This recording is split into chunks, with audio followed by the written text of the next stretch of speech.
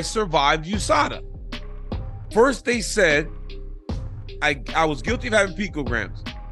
Then they considered me innocent, which I don't think that was ever the case. Then, next picograms became legal, which I don't know if that's the case. The BS no contest over DC needs to be taken off my record.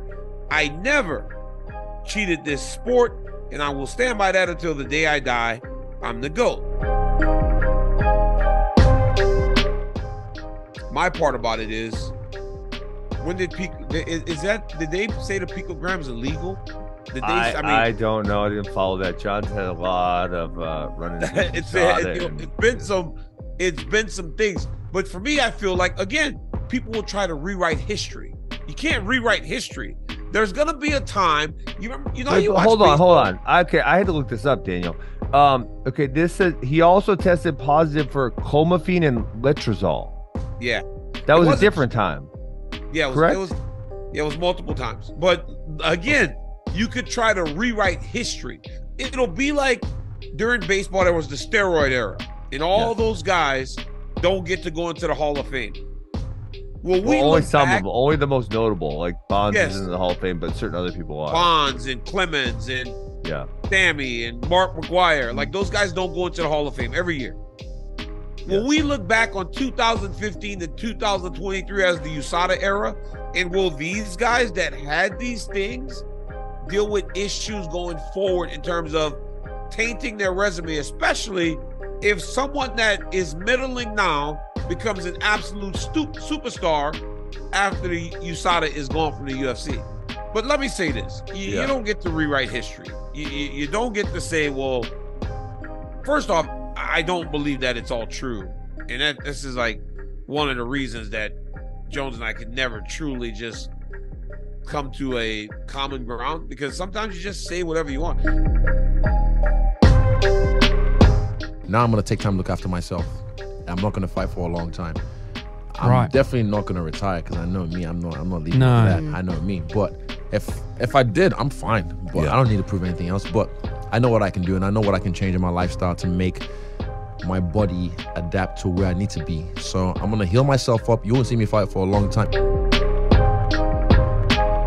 I can talk about how I think it's going to go down. I think Volk's too damn good for it to not be, a 5-round fight, unless it's Volk that gets the finish. I don't know. I don't see Islam putting him away. I can see him winning the fight for sure, because the dude's an absolute monster. Let's not kid ourselves here. But dude, I think it's going to be a battle, even on 10 days notice. I think Volk's too damn good to get finished early or something like that. I think we're at least getting into the 5th round. I think the only concern that I have for Volkanovski, and it's the unknown. We don't know what he's been doing. Excuse me. We don't know how hard he's been pushing himself. Because when he was fighting Islam the first time, of course, he's going up a weight class. He's going to bulk up. He's going to try and add muscle. He's working with Craig Jones or whoever it was, doing everything he can, doing a long extended camp. This is last minute. Now, granted, all of that work, the fight was only February, 6 months ago.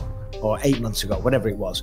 That's still in the tank. That's still money in the bank. The grappling exchanges, the things that he learned, all the rest of it, that's still there and he can still use it. The big question is, how in shape is he? What is his cardio like? Now, granted, he's a professional. I don't think he's a party animal. You know, he wasn't even breathing at the end of the last fight. He wasn't breathing hard.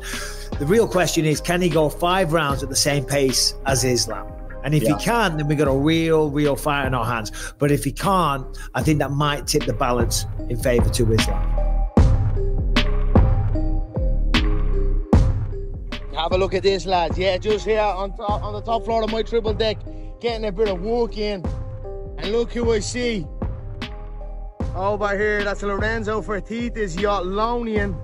There's his shadow yacht holder to carry all the toys. And next to it there is Uncle Frank's yacht. Uncle Frank Fertitta's yacht. So the gang is in town. Yeah, just getting a bit of walk in, lads. I'll be over shortly.